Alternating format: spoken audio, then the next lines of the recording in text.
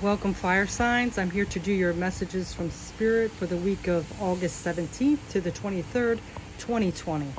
And this week I'm doing it a little differently. I'm going to do all the fire signs here, the theme or the message, and then I'm going to break it down to get a little individual message for each sign, fire sign, which is Aries, Leo, and Sagittarius. So with that being said, we're going to go ahead and get into it, and I apologize if there's any extreme, sudden, loud noise, but we're going to do the best so you can hear the message and get the message across from Spirit, okay? So we're going to go ahead and begin with the tarot cards. Ooh, we have death, and death is not like actual physical death, so don't be afraid.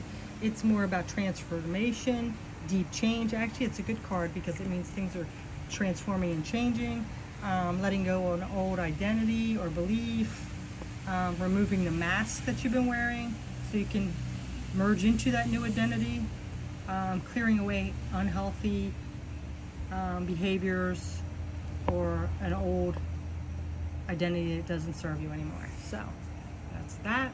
All right, fire signs, next one. We have the Tower. Wow, two major right away.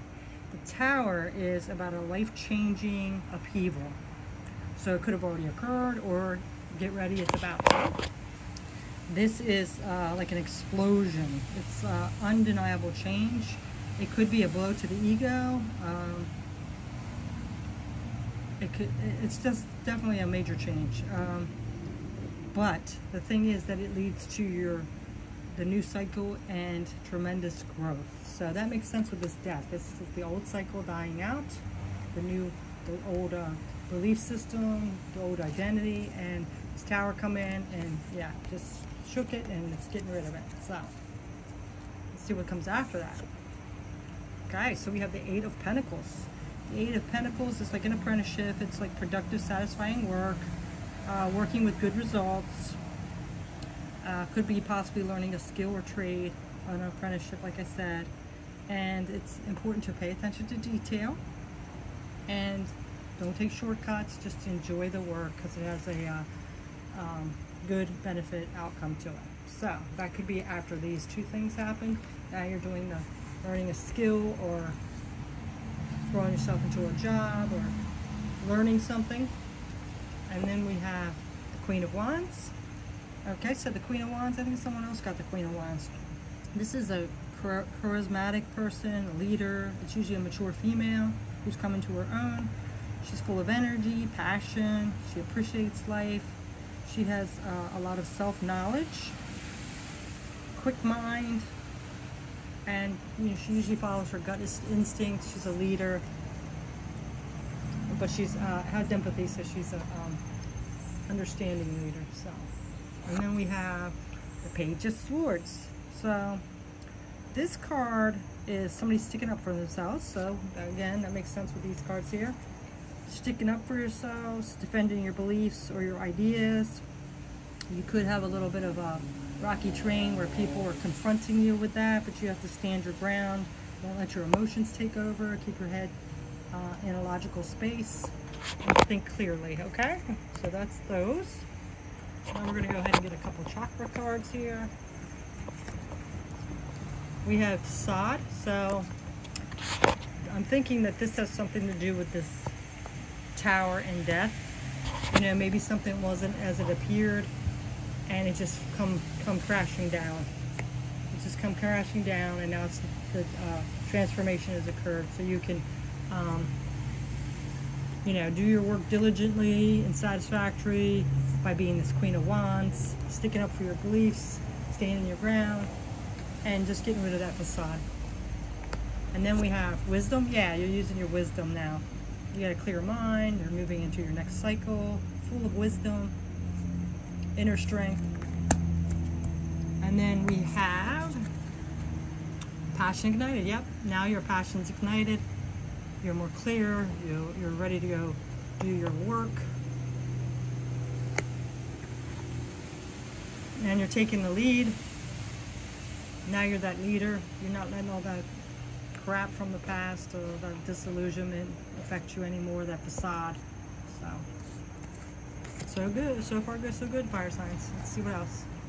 Set your course. Yeah. Know when and know where you wish to go. Have a plan and the right decision. Yeah. So you're getting your decisions together, deciding what you want to do next with this new movement forward. You know, now that you have the clarity and got rid of that, that tower's come down, now you're like picking up the pieces and getting your mind clear and standing up for yourself, defending yourself and moving forward with a clear path. And then you have the storm angel, which is a collision of beliefs, styles, attitudes, and energies. Yep, so there might be people like trying to come against you, you know, saying, you know, no, do it this way, you're wrong, and then you're just standing your ground. You're not getting all into that collision and conflict. You're just moving forward into that new beginning. All right, so let's get this card here. We have Whale, Orca, and Elders. Share your song, frequency of sound, diving deep. Yeah, you're going within, you're diving deep to see what you want in life. Getting rid of that illusion that was up, that conflict. Starting your new path. Singing your own song, being your authentic self. It's beautiful. Healing. And then we have nature spirit. So nature spirit looks like maybe you could ground, get out in nature. I'm going to go ahead and read an extended of this card, but you know, that's what it looks like. Look at that beautiful path. And also, yes, this is like your path forward, that new beginning. You're moving forward into that light. So let's go ahead and read the card. Nature spirits. Let me find it in the book. Nature spirit.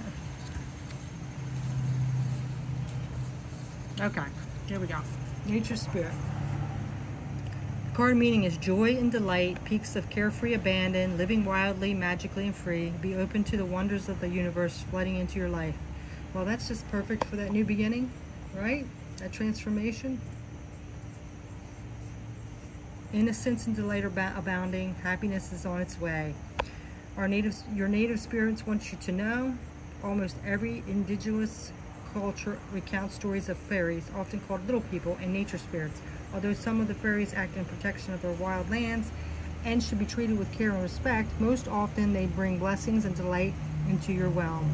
If the nature spirit card chooses you, then welcome to a wellspring of joy and magic. Beneath the surface, mystical inventions are occurring in your life. Relax, all is well. Yep. So yep, you're going to that new path. Your abundance. Your true self. Now we're going to go ahead and get these map cards. And for some reason, all the when I first started shuffling, 3 fell out, so I just kept it even through every element. 3 cards of the map. So we have encouragement. Yeah. You know, now you're feeling encouraged. You're feeling less burdened from all that stuff that's crashed down. It was hard. You went through your healing and a little pain, but now you're getting back up on your feet. And you're making a choice to move forward onto your highest path. And look again. Look at this path. Right now you're trying to decide, there's 2 doorways. You just had this tower crash and you have to walk across, and you're trying to decide which pathway you want to take. Which is my true self? Which one is calling me? So, making a choice. Yeah, you could stay stuck back here and just wallow in the hurt and all that, but no, you're transforming and you're going towards these doorways. And then we have moonlight.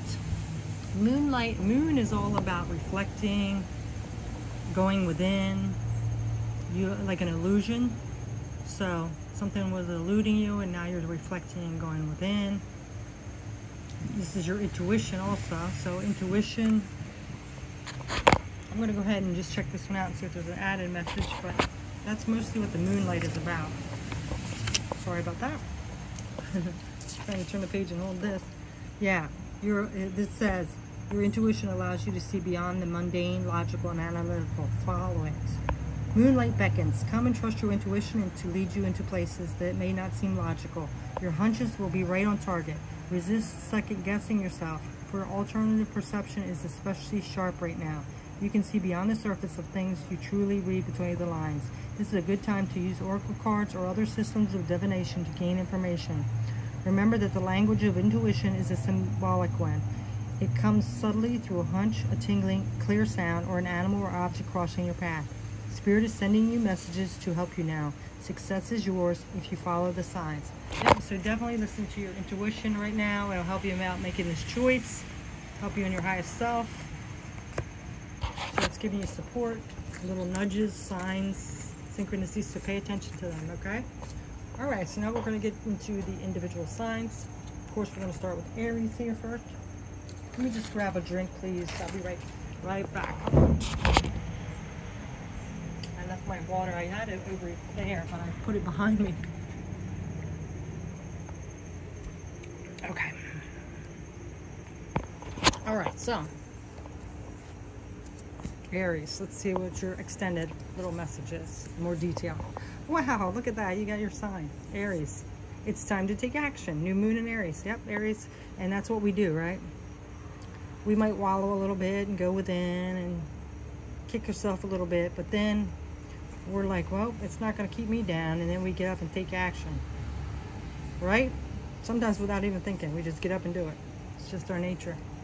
So, and then it says for Aries, what passion am I ready to pursue? Yeah, you're trying to figure this out. Like, okay, this happened, it sucked, but now it's time for me to get back into my passion. Nobody's going to keep me down. Your passions will continually lead you to your purpose. What passions have you put to the side, given up on, or buried? What passion is ready to come alive in you? Today's soul action. Write a list of the passions to which you want to give life right now. Then journal how you can incorporate more of what you are passionate about into your daily life. Trust your soul's whispering and let passions draw you towards your dream life. Yep. You're drawing toward that. And you know what, Aries? It might have been somebody who really disillusioned you and you know, made you feel bad. That's where that tower came down. And, you know, a little self blow to the ego. You know, you can't understand why somebody would do that to you or whatever. And now you've had time to heal and you're like, I'm not letting that person take over my life. They're not worth it. I know I'm worthy of more. So you're getting back into your passion. You're taking action. And it says sun. Yeah, your happiness. You're getting your happiness back. You're not going to let that, oh, whatever happened before keep you down, right? Paint the sun back into your sky. Yep, you're bringing that sun back into your sky now. You know you're worthy of it more than whatever that person treated you like. Okay, and then you have friendship. Seek out your soul family. Surround yourself with positive people. Spend more time socializing.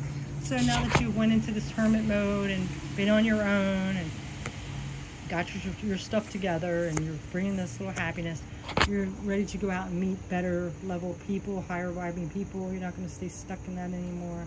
You're just going to go out slowly and find your soul tribe, people that really have your back and care for you.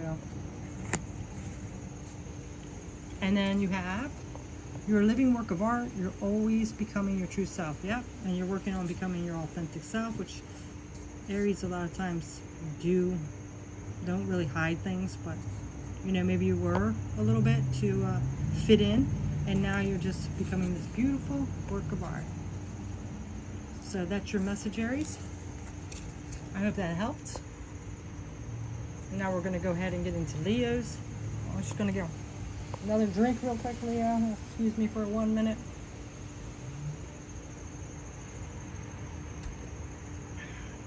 All right, so Leo, let's get yours.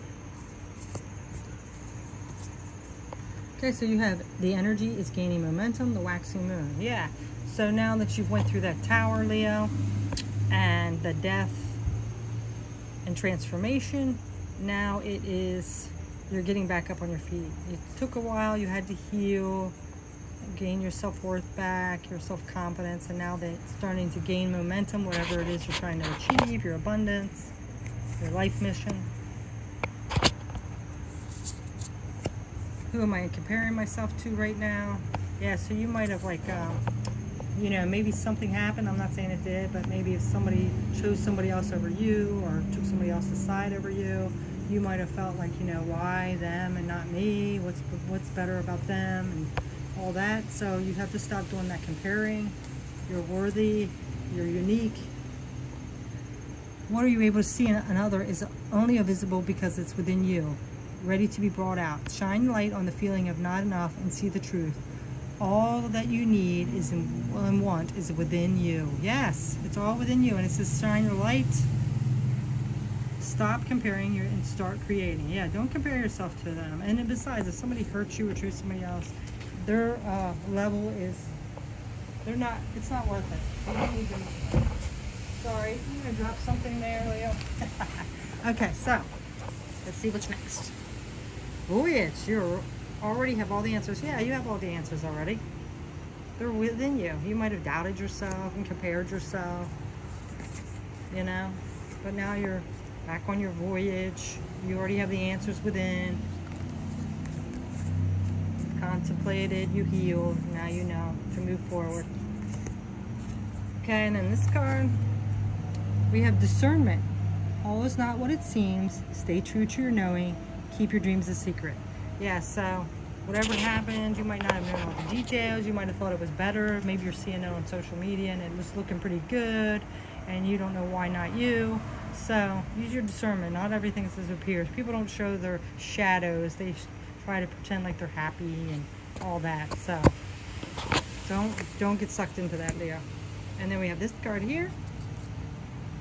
Make a journal of your creative destiny, a very beautiful, intricate picture of your dreams. Yeah, so sit down, write your intentions, your goal. We're going to have the new moon coming up in your sign of Leo on the 18th. That's a great time to put your intentions out there. So, you know, sit down and write your intentions, really focus on them, and maybe you can do like a little ceremony or something for the full moon coming up. I mean, the new moon coming up, I'm sorry, on the 18th.